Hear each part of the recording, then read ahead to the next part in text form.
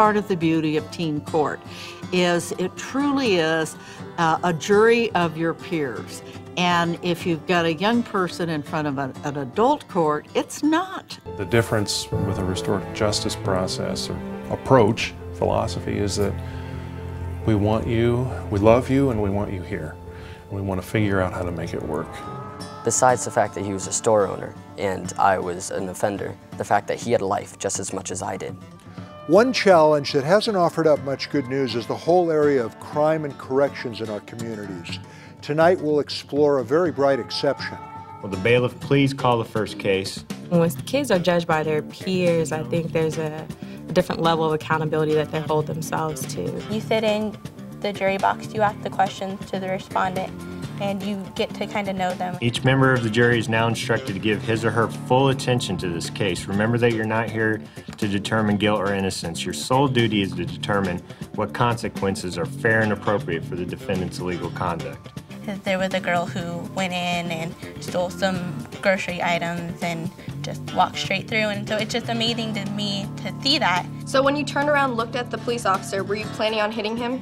To go, where was your initial thought process? I didn't think it was going to be that really intense, just being judged by people that I see at school or I know from different places. They actually care what their peers think a little more than perhaps maybe a juvenile court judge. I feel like it would have been a lot easier if it had just been strangers, people that I'd never seen before and would never see again. We had the Chief Justice of California observe one of the trial court sessions, and he said the kids were better than some of the lawyers who appeared in front of him over the years. I did a men's circle, or an accountability circle. You had men from the community in? Yeah, men from the community, and we just talked about my situation, and it was really an overall great experience. When we get to the face-to-face, and when the kid gets to hear how what he did impacted someone who's volunteering their time to be there, it's very powerful. She says, you know, there's a lot more to this that you don't see. And I was like, how so? Like, I'd like to know. She says, at the time that you were doing this, it may seem like a bad thing just to break into a store in general, but he was at home taking care of a sick kid, and he comes back and is getting chewed out by his boss. I would say 99% of the time, the kids go inward and they're able to reflect back and go, wow, I didn't realize. That hit me hard. I was, you know.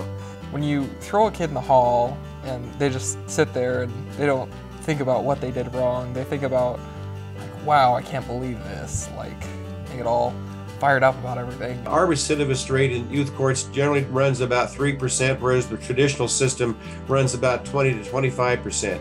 If you actually give them things to help them change and make them want to be better, then it's obviously the better alternative. And I think what's awesome about peer court is that you know that you're changing lives. You're getting to help somebody become a better person, and all you have to do is spend a couple hours with them, and that in itself is amazing. To watch this full episode, click the link in the description below.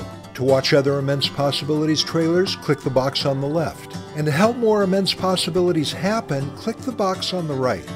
Do what you can do. Thanks.